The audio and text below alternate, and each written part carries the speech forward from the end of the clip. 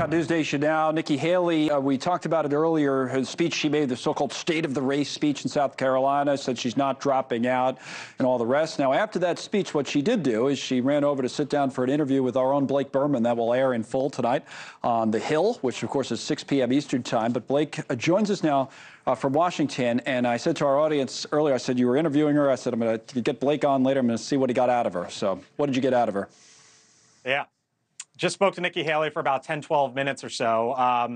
And look, as you, I believe, have talked about the State of the Race speech that she gave earlier today was a lot of why I'm staying in the race from her perspective, but not exactly how she's going to win it, right?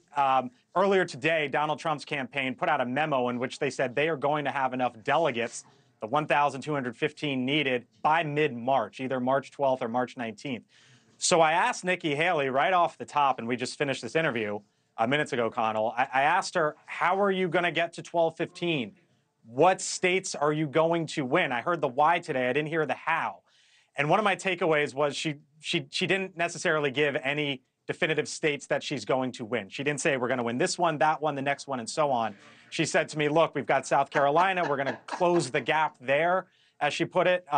Then there's Michigan and Super Tuesday. So still a lot of process from Nikki Haley, but not necessarily a lot of answers as to how she's going to go about doing it. That was one takeaway from it. You know, I asked her, as I just scanned through some of my notes here, one of the things that I took note of from her speech earlier today was she said, Connell, she was going to stay in the race until every last vote was counted. So if you do the math, the last primary race is June 4th. There's a handful of states. Donald Trump, his trial starts March 25th. Legal observers believe that's going to take about 2 months or so to litigate and get through. Okay, so count the days with me. That's right around June 4th, right? So I point blank asked Nikki Haley, is your strategy to stay in the race in case Donald Trump gets convicted? She wouldn't say yes. She didn't necessarily say that's my strategy. What she did say was that she wanted to go around the country and make sure that everyone's voices are heard. She noted that he is going to be in court the next 4 months, March, April, May, and June. And she said all he's doing is talking about himself. I got to tell you, one of the most striking parts of the interview for me, you'll remember, Connell, today there was this moment where Nikki Haley paused. She was brought to tears when talking about her husband. Her husband is serving overseas. And Donald Trump last week made fun of, where's her husband? And he got a lot of pushback. Well, her husband's serving overseas. He's part of the armed forces. He's part of the military serving. Donald Trump gave sort of an apology, but not really a full apology. And so I asked Nikki Haley about that moment today where she was brought to tears and whether or not she's forgiven Donald Trump for what he said. We'll play the full answer in its entirety coming up on The Hill, but what I will tell you is it was clearly the most emotional that she got. It was, I would say, the most forceful that she got, and it is obviously something that has stuck with her. By the way, I also pressed her on this idea of does she think Donald Trump has dementia, right? She consistently brought up today this idea that the presidency is the single most pressure-packed job there is. No one would disagree with that, I don't think. But she argued that is why we don't need someone who's prone to dementia.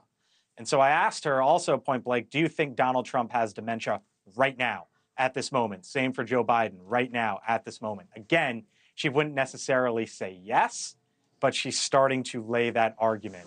And that's part of her pitch as she heads into her home state. Well, that's a really good job, Blake. You gave us just enough. You didn't give it all away, but we have a lot of reasons to watch because I'm very curious about how she would have answered those questions. I think people look and they say, why are you guys talking so much about Nikki Haley? We all know the polls, and she's down 30 points in her home state, and Trump is probably, you know. I asked her, by the way, I said, you know, if you look at it in modern politics, to be a nominee, you have to win. You win your home state. Bush won Texas. Romney won Massachusetts. He was living there at the time. Let's go through it. McCain, Arizona. Donald Trump, New York. I brought this to her with the numbers. And I asked her, to the casual observer who says, wait a minute, why are you losing your home state 20 or 30 points? What would you say to that person? Right? It's a reasonable question. And that's part of our Well, I think the reason we talk about her, I mean, I said this earlier, but I think the story of the election might very well be not whether Nikki Haley's the nominee. She almost definitely will not be, and most likely will not be. But what happens to her voters? I mean, thank you for watching, and make sure you go to joinnn.com to find NewsNation on your television provider. And don't forget to click the red subscribe button below to get more of NewsNation's fact-driven, unbiased coverage.